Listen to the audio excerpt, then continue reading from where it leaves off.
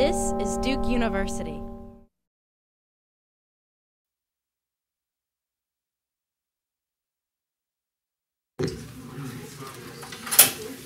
Hi everybody, welcome to Practicing Private International Law, hosted by the International Law Society. My name's Erica and I'm the president, and today we have two great alumni with us. We have Lin Chua, who graduated in year 2000 and is currently the managing director at GE, and we also have Christian Broadbent, who's a JD LLM from 99 and is currently at the SEC. And right now they're going to tell you a little bit about their career paths, how they got there, the kind of things they've been working on, and the different international aspects of their practices. So I'll let you guys take it away. Thank you so much. Okay. So hello everyone. Enjoy your lunch. Please feel free to eat while we're sitting here, because I wish I was in your position. I'm going to just start with the formalities. Anything that I speak here reflects my own personal opinion. It doesn't reflect any of that of GE. So those are the formalities. So Erica asked that we talk a little bit about our careers, how we got to where we are. So I'm just going to go down that path, very high level factually on what happened, and then feel free to jump in whenever you think you have a question. You don't have to wait to the very end. So I grew up in Singapore myself and went to undergrad and law school in Australia. And after practicing there for a short number of years, I moved to Durham, Duke, and did my LLM back in 2000. And after the LLM, I joined Simpson Thacher in New York, where I did the full rotation through the corporate department, M&A, capital markets, banking, the whole lot. And then after that, took a slight detour. For personal reasons, my husband's Dutch. We moved to the Netherlands, where I joined De Brouwer Blackstone Westbroek, a Dutch law firm, and practiced very much European corporate and banking international work, and did that out of Netherlands for a number of years. And we relocated back in 2006 to New York City. And at that point in time, that was a juncture where I had to decide between staying in the law firm, and I was considering going back to Simpson, or going towards the other sector, which is going in-house. And then it made sense for us, and I had a nice offer. It came from GE, and I joined GE Capital based in Stamford, Connecticut. And that's 6 years later. I'm still with GE Capital. I'm in a very global business that handles transactions all over the world. I am based out of the US, but we have people stationed globally. And that's where I am today. Handing over to you, Christian. That's much more exciting than mine. So, although I have a longer disclaimer than you. So, anything I do is not representative of the commission, any of the commissioners, or the employees of the agency. Now that that's out of the way, I was born in Nebraska, so it's a really interesting Midwestern place. I did spend some time overseas as a young child as a Navy brat, traveled around a little bit. Did my LLM here, JD LLM at the law school, was very involved in the International Journal, had a lot of fun with that, worked very hard as well. And after law school, I went and started doing a little bit of international law with a large New York-based law firm. And it was an international maritime border dispute where nation states were disputing, in the Middle East, were disputing borders. And about a year into my practice, they settled. So they said, would you like to do securities law? And I said, sure, because securities law was actually good then. The market was good, unlike today. Then I went to Wilmer. It's Wilmer Hale, merger of Washington and Boston-based law firms. Did mostly securities laws. 33 and 34 Act. And then I thought I might want to try public service. I called Jim Cox, and he gave me a great suggestion to call Duke alum who was at the agency, and I did that. And he helped me eventually kind of identify where I might fit in and the skill sets I could use and new skill sets I could gain there. I started doing the 40 Acts, which are a pair of acts that were designed after the crash, along with the 33 and 34 Act, to address problems in the investment company space and the investment advisory space. So I did that for about 2.5 years. Then I worked for a commissioner at the agency. And there are 5 commissioners, one of whom is also the chairman. They're all presidential appointees. They each have a small personal staff. And we advise them on all policy-related matters and various and sundry other things. We have a small portfolio of things. I focused, again, still on the investment companies and investment advisors. I do some international work. I do a lot of enforcement work. I do some investigation examinations work. I also do ethics work. So take that ethics class seriously. It's actually, I use it almost every day. Then I went back to I went back to the staff after that. I spent about a year working for the Division of Investment Management Director, doing special projects, looking at credit default swaps and other things. Mind you, this was in before the crash.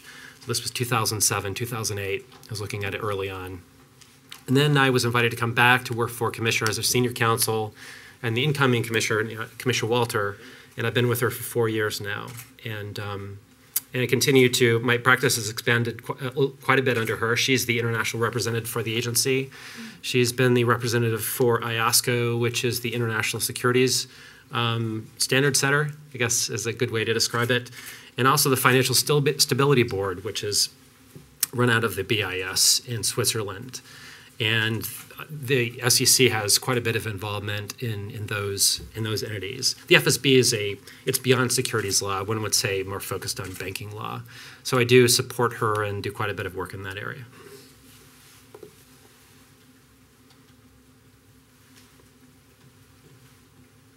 So does anybody have any questions to kind of get us started off? Anything that they've said so far that's really piqued your interest that you want to learn more about?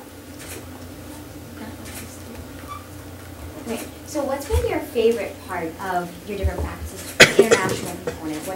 What has it been that really sucks you in and makes you have fun at your job and still like it and make it interesting every day? You know, what's interesting about international law is it's nothing like I thought it was going to be as a law student. And even as a law student, I took all these different classes. I took, like civil law and international trade law, and it was kind of all over the place. I mean, really, it's something that's inherent in lots of different areas of law. There's not necessarily international law. In securities law, we look at it through that lens, and it's something that at the agency has multiple different dimensions in the sense that we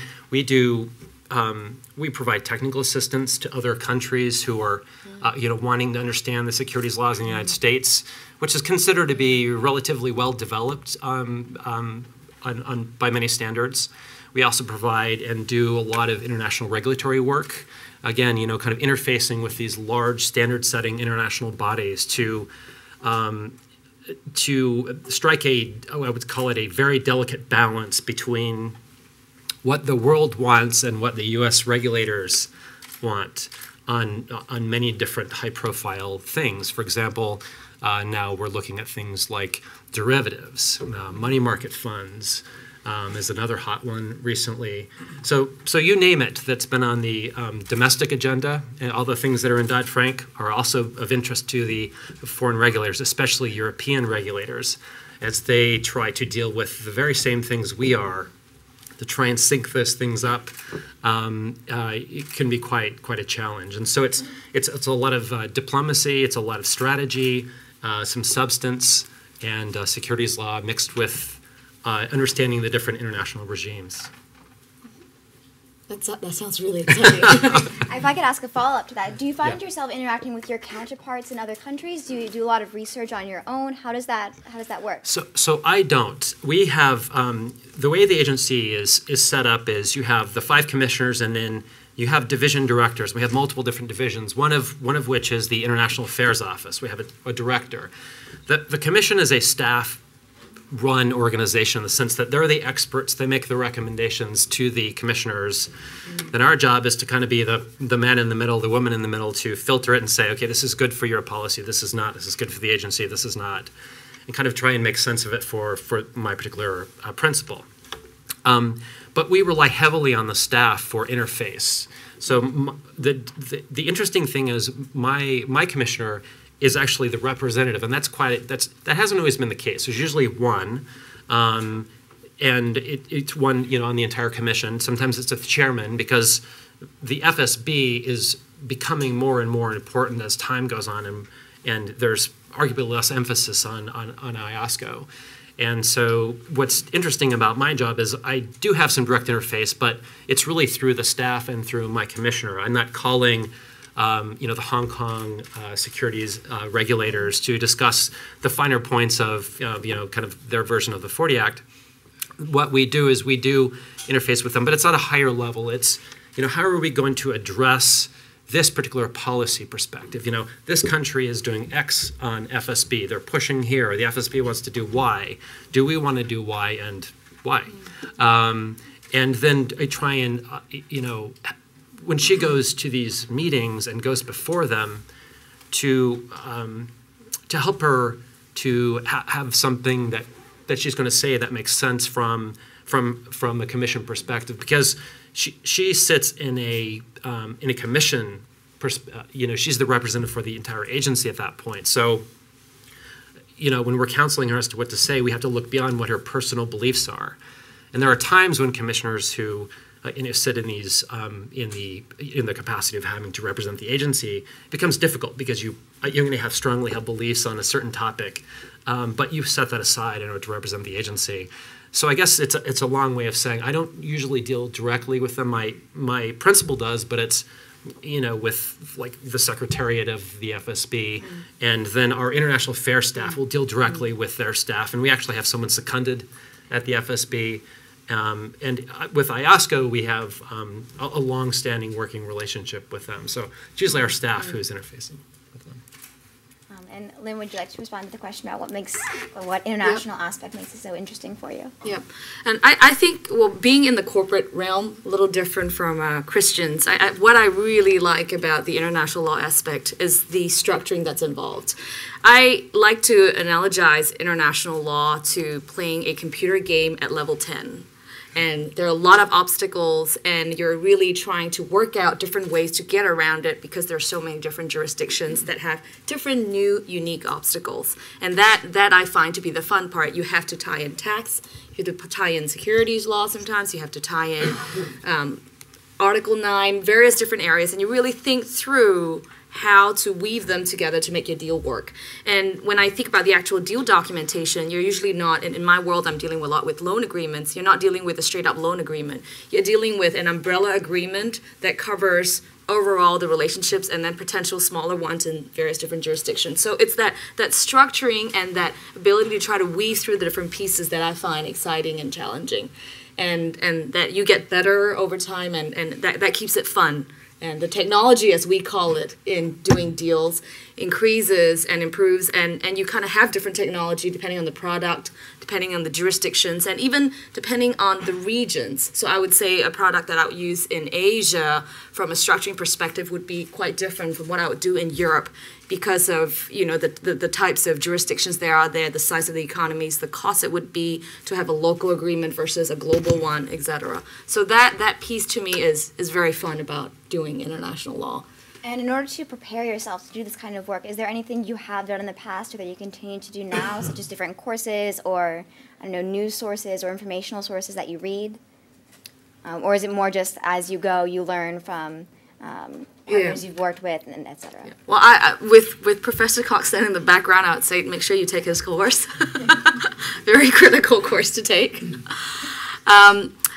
I would say that for me, what I find to be the single most important thing to help you succeed in international law, and I don't want to overly simplify it, is being savvy and comfortable with differences in different jurisdictions. And I say that because in many cases, you don't really need to know in definite detail what the particular laws are in each place to kind of work around that. But you need to be comfortable, as you would in your computer game. You may not know the next obstacle that comes, but you need to be comfortable so that when it comes, you know how to jump over it. And that's that savviness, that comfort when someone tells you, we don't do it this way, and your mindset is thinking, okay, why don't they do it the way we do it in the U.S.? That's not the question you should be asking. The question you should be asking is, they do it this way. Why can they be comfortable doing it that way in their jurisdiction? And really building in the cultural aspect of it, right? And I think following on from that cultural sensitivity is a big part of international law. It's a big part of understanding the risks and why different jurisdictions have emerged the way they have. And that to me, that savviness and comfort is what I think to be the single most important thing for succeeding in international law. Christian, is there anything you'd like to add? I don't think so. I mean, I think it was really well said. I mean, I think the same principles really do apply into the space I'm in. Yeah. Are there any questions? Yes, go ahead. Mrs. Chua, am I Yes. pronouncing that right? Okay. I wasn't sure. I just had a question. You kind of answered it already, but practicing international law at a law firm versus in-house, kind of what different takes, I mean, what are the differences and what similarities exist and which one kind of, I mean, you've been at GE for a while, so you probably have gotten used to private, but like which one, what are the benefits of each? I think some of the differences are not unique to the international law space. They're just unique to being in-house versus being in a law firm. The biggest change for me, I think, in the international space and going from a law firm to in-house is really how you look at the transaction. I think in a law firm, you're focused on, by the time you get a certain matter in a corporate world, it's because there's a deal that has already come to the space where we're trying to get documentation ready. So both parties want to do the deal. It's just about getting the documents drafted in a way that works for all sides. So with that in mind, international space to me then means getting the document structured, drafted, and with the securities working in each of the jurisdictions, applying the conflict of laws worked out. So really executing on the deal, which the parties won. While going in-house, you kind of, in the time frame of a transaction, I think going in-house, you really start much earlier. You start at the point where people are just brainstorming. They're brainstorming about, should I start up a platform in China? And they're thinking, what do we have to do that? And they're thinking about rule of law in China. Are we comfortable with the rule of law in China, or some may assert lack of? And how do we get comfortable with that? So you're working through all of that before you get to the deal. And ironically, when you actually get to the deal, frequently that is then outsourced to the law firm. So I actually think being in-house gives you a more holistic perspective, and I think actually you need both, but being in-house gives you the experience of really seeing why they got to this point and the rationale behind it. And I think from an international law perspective, you really start thinking about the risks involved in not just closing that deal, but why we should even move further to get to the deal phase. Anyone else? Yes, go ahead. As sort of globalization trends seem inexorable, do you guys have a feeling that that more legal jobs in the future will require knowledge of international jurisdictions, or at least some working knowledge of systems that are not the same as those in America? And if that's the case, can you tell us sort of what we can do today to either familiarize ourselves with those things or to be prepared to be valuable to people who need those skills in the future? Go ahead. It's interesting. Lin may have a completely different view than I do on this one. And it's formed by part because of my experience on the securities area. Because the U.S. is a fairly well-developed securities law system, the people who look for securities lawyers want people who are really well-versed in U.S. law. And so they I think as a general matter, understanding the way that the different systems work is going to be a benefit. But I think the specific skill set in the securities area that's going to be valuable to you is going to be, at least as an American lawyer, are going to be understanding U.S. law. That's very interesting. Yeah. Yep. I guess what I would add to that from that perspective, I think the understanding, I don't disagree with you, Christian, is a big part of it, because that's where you're able to translate to your clients who see things from a U.S. perspective, how this particular jurisdiction might be different or that particular transaction is otherwise. And I think to your point on your question on what we can do to kind of put yourself in that space, I know that when I look at lawyers and whether they're going to be suited for global international work, one thing that I do look at is whether they've actually spent time overseas. And I say that, I guess coming back to that savviness point, is because when you're actually sitting there hearing the language, being part of the culture, understanding why people think a certain way and the laws are set up a certain way. It gives you that element of savviness, that ability to flex and be comfortable to understand the different laws. And so that's something that I find valuable. So it doesn't, it's not an opportunity that comes to everyone, but if you do get the opportunity to spend some time overseas in a professional manner, I encourage you to jump on it, 6 months, a year, whatever it would be. I think that's always a big, it's something that I view very positively when I look at someone's resume. As a lot of us are looking to, do summer jobs or potentially take a semester abroad or going into our jobs, is there a suggestion about when one might go abroad, whether it's during a summer or how far once you start your career officially? Would you recommend staying in the States first or going straight abroad, that kind of thing? That's a tough one. I personally have found it helpful that when you've developed your career to some degree and have an understanding, to Christian's point, of your own laws, thereafter, when you then double in the international space, you're better able to appreciate and do the comparative analysis and really help your client when you get back home. That being said, I don't think everything falls so precisely in our careers with timing and choosing when you want to go. So I would say if the opportunity comes, even if you are younger in your career, I still think that it will be viewed upon very positively. I think that's right. It's just as a practical matter, sometimes it may be hard to see this now, but 10 years into the future, it's going to be harder to sell that house and uproot the kids out of elementary school. And you kind of snicker, but it's true. Your view of what's acceptable, as a range of kind of different opportunities starts to narrow a little bit. For some people, not everyone. I mean, there's, obviously you're much more valuable later on in your career, as Lin had said. But sometimes, I see a lot of people who, some at the agency who spent time in like the London office of, fill in the blank large law firm, or the German, wherever, lots of different overseas offices, and they're very glad they did that. And they always say, well, I would be difficult to do that now. And it's only for practical reasons. I have 3 kids. How could we do, that kind of thing. But again, if the opportunity comes later, rent the house. Go abroad. Your kids would love it. I mean, you don't have to necessarily prescribe to that view. So each of you have made a number of transitions, even within the same firm. You've transitioned from one area to another, and then out of the firm and to other jobs. I wonder if you could speak specifically and comfortably about how you put yourself in a position to be able to make a transition, know about the opportunities, or make others know about your interest in opportunities. Particularly, I think, given this audience, transitioning to something that your practices started out initially in a domestic area and then getting into a more international area.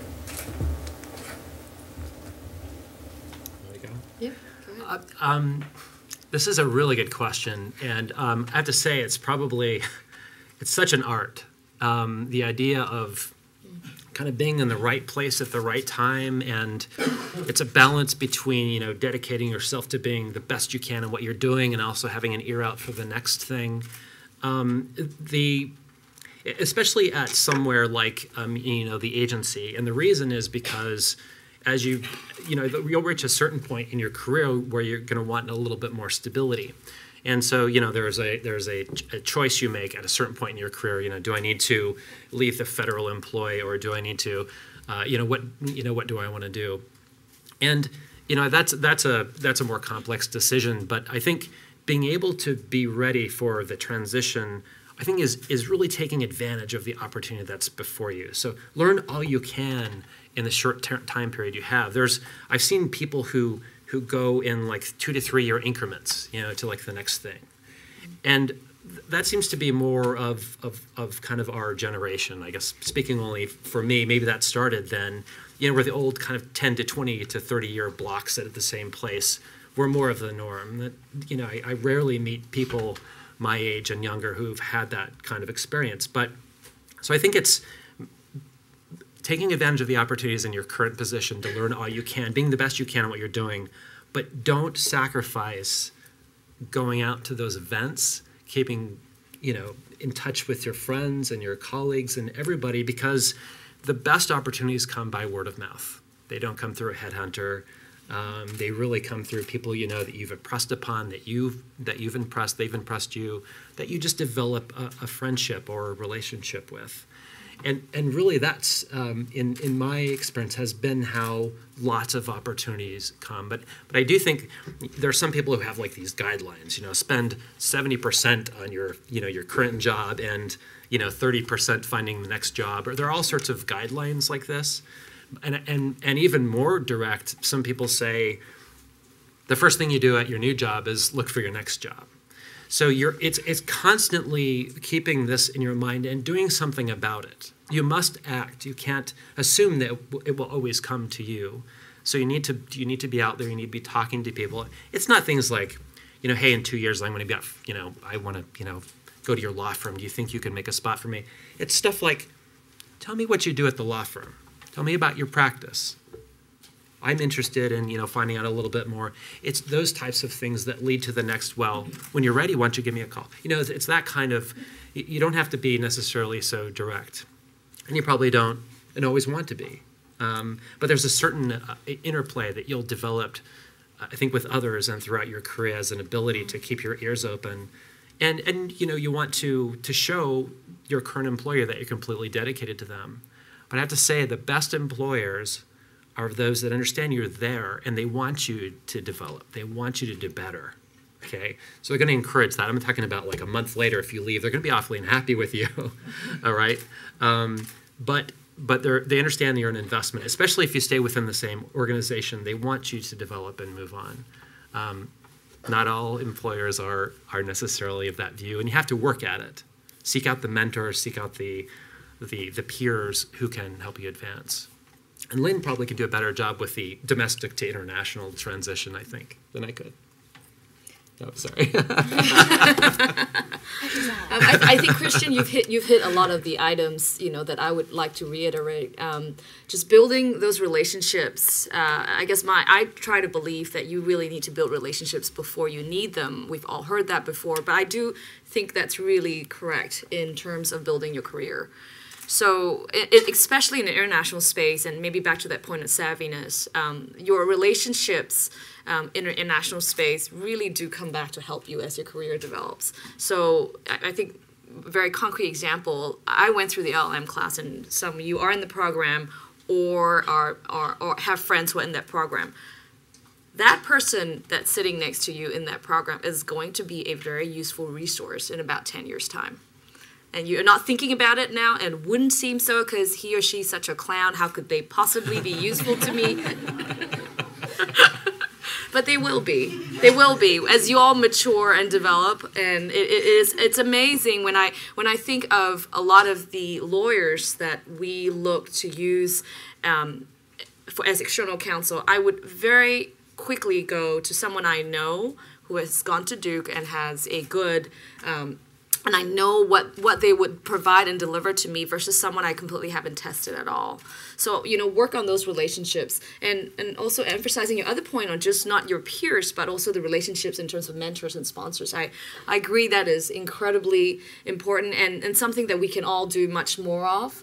And likewise, again, where you are at the law school, Cox is a wonderful resource. Even till today, I'm still trying to get time in his very busy agenda, always to trying to find time. And so use those resources and build those relationships. And now's the best time when you don't actually need them, so that over time, and you've developed it, it's much easier than to place that call, send that email, and say, I'd love to get your advice and have that chat. Are there any other questions? Go ahead. Have the events of 2008 and the European debt crisis changed the way you practice law? And if so, what do you do differently now than you may have done in the past? It's a great question. It's really a watershed, and as far as from my perspective, since I've been at the agency, and this will show to some extent my tenure there, I started just after Sarbanes-Oxley, right? And everybody was like, "This is the biggest thing since 1934," Well, yeah, Dodd-Frank, came along 2010, and the same things are being said. the agency has just hundreds of rulemakings, and in the 40 Act space, you know, my entire practice, probably from 2010 to 2011, was spent implementing and working on those things. With, you know, the hedge fund registration is probably the most well-known one. Is that me? But I think, you know, so the substance it's been a focus for me, for sure. In the sense that I don't think it's necessarily changed the way I do it. It's changed more of the substance. I mean, I've been working very, very hard on it, but that's certainly, you know, what I always do. It hasn't necessarily changed, you know, the process, I would say, other than just the weird and wonderful way that the legislative process works. But certainly the substance of Dodd-Frank has been quite a significant part of what I do. Lynn, has it made an impact at all in your career since you've been at GE? Tremendously. I think since 2008, I mean, in the corporate international space, I would say that the focus before that was very much on domestic deals that might have an international flavor, and I'm probably saying this quite high level. But since the crisis and liquidity has been drying up, and thereafter looking at the global markets that were booming at a different pace, there definitely has been much more of a focus in looking at whether we can generate our revenues overseas. I don't think that in itself is new. I think it's a matter of the degree and your emphasis. While before it was, let's focus on where it's easier, I would say, to make money, and we'll just do the international ones if it's big enough. Now there's a genuine desire to say, how can we develop a platform or a real presence in those global space? Are there any other questions? Yeah. Yeah, go ahead. I'm sorry. That's right. So you said you worked at a law firm in the Netherlands. What differences then? Were you providing different perspectives? Were you more working as like helping American law firms in New York understand the perspective of international law different jurisdictions, and then in the Netherlands, were you providing more of like an American perspective to a more European focus? I think a little bit of both. The firm that I practiced in and the transactions that I did really focused on pan-European and international banking transactions. And so for that reason, it wasn't really specific to one jurisdiction. And as it comes to European banking laws, a lot of them tend to be UK-based with a specific local element when it deals with securities, as an example. So a lot of my focus was doing the UK piece of it. That being said, Holland, which is where I practice, is a civil law jurisdiction. So you can't really sit there and practice in a law firm really without getting a sense of what the local laws are. So I did do some courses on local civil codes and understanding how they operate differently there. And in some of the work that I was dealing, I would work closely with the local lawyers in putting together the transactions, both the US piece, the UK piece, and the Dutch piece. What about use of foreign languages? How has that made an impact on your practice, or have you been able to find things mainly in English, or do you find it's a benefit to have another language? I am, big on languages, so I would say it's been absolutely beneficial to me. I personally speak Mandarin, Dutch, and French, and I utilize them really quite frequently in my career to the extent I can. And I'm not sure, I don't think I necessarily use it to negotiate a high-level transaction. I actually use it in terms of how I connect with the other parties on certain matters. So for instance, if I'm working with someone out of China, it allows me to, if a particular lawyer there is explaining to me how a particular local code works and why it operates that way, I frequently would ask to see that legislation and have a read of it myself, because it helps me understand better what they're trying to express. So I find that very helpful. I find it very helpful being able to connect with them on that level. And to me, language opens doors. It automatically gives people a sense that you are willing to take their perspective and understand why they do things a certain way. So I find languages to be phenomenal, and we are ensuring that our kids are trying to speak as many languages as possible. I could not agree more. I see in the workplace every day at the agency. For example, in our International Affairs office, there are a couple of people who speak Mandarin. You know, that's highly sought after because we have a lot of negotiations with Mandarin speakers. I speak Mandarin. Let's talk after. A lot of negotiations with Mandarin speakers, and it's just very helpful. You know, you don't lose anything in translation for one thing, because you go to these negotiations and it's you and like 4 people, and then there are 50. You know, and people in multiple rows, and people are wearing headsets. You know, it's to be able to understand the nuances is very important. And you know, I mean, as a more general matter, I mean, if it's anything, you know, of course, Spanish in our country is incredibly important in the securities law realm. We use it a lot. I don't utilize it. I speak Portuguese. I lived in Brazil. I don't have as much opportunity to utilize that language. I wish I did, but my children are learning Mandarin and Spanish, so if that's any indication as to how important I think in fact, Lin and I talk all the time about the importance of doing that. So I think it's extremely valuable. Go ahead. Apart from getting 6 months or like an extended period of time in a foreign country via a firm or something else, how often, or is there other specific sectors of international law where you'd be traveling more often? Does it depend if you're going private or public? I mean, what kind of role does travel have in your legal profession? I'm happy to take that in my space. I would say travel has become less important than before. I think in part to do with the crisis, the fact that people are a lot more conscious of costs. That being said, I think there's a genuine awareness and recognition everywhere that if you're going to be doing some of these international matters, you really do need to see people face to face. So I'd say it's probably now a healthy balance of traveling when you can and using what technology has now provided to us, whether it's through video conferencing or the likes of that, using that to the fullest. And you see that. I think a lot of organizations are getting much better at recognizing the cost savings, at recognizing the benefits of being able to see people. And so in that sense, travel, to Christian's point earlier about how it gets harder, the more further on you are in your career path in your own personal life, I think that the advent of technology has helped us tremendously in being able to still be there but not have to travel to be there. I just from my perspective, the people I see traveling, I mean, my boss travels quite a bit, but as a commissioner for the SEC, it's going to not be a representative type of career. But the folks in our International Affairs office do travel quite a bit. Our director is on the road all the time. But you raise an interesting point, which there are these technology centers where we can go within Washington to interface. It's multiple screens, face to face, but miles away. Right. And that's been quite helpful. Yeah, go ahead.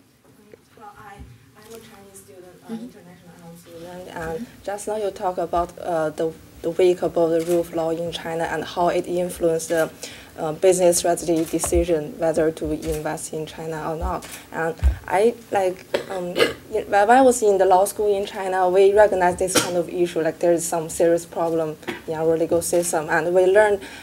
We talked about how to resolve this issue, but it's only in theoretical level. And then, many people want to get the answer, so they go abroad, like me, to come to the U.S. to learn the system, like here. But when I come here to study, and I feel even more confused because, for example, when I was learning the business association class, I found there are so many similar in the business system in China and the U.S., but why it works here and doesn't work in China? So, maybe my personal question is, do you have any suggestion that we can learn here, the knowledge or skill, so that we can bring back to China as a lawyer to improve the situation there, and to make me personal to be a good lawyer in China to practice law? I think the big benefit that you get out of being here is being able to understand really quite the opposite for what we were saying before, the U.S. perspectives, and why in the U.S. they're focused on certain items, whether it's regulatory or otherwise. And I think use that opportunity while you're here to understand those perspectives so that when you go back, and assuming you are then at that point in time advising international companies, including U.S. companies, you're able to help translate to them and connect the bridge between China does it this way. I know it sounds weird from the U.S. perspective, which you understand. How do we bridge the gap, and why is it that you should get comfortable looking at it through Chinese lens? So I think the big benefit is being able to see both sides and connect that. And I think that's, I know it's a little high level to say it that way, but I think just being here and reading through and understanding through a lot of those classes, the thinking behind the codes here, the legislation here, is going to help you tremendously back home. Any further questions? No. Well, thank you so much for coming to join us. I'm sure we all really enjoyed your talk and all your advice. So why don't we give a hand to our speakers?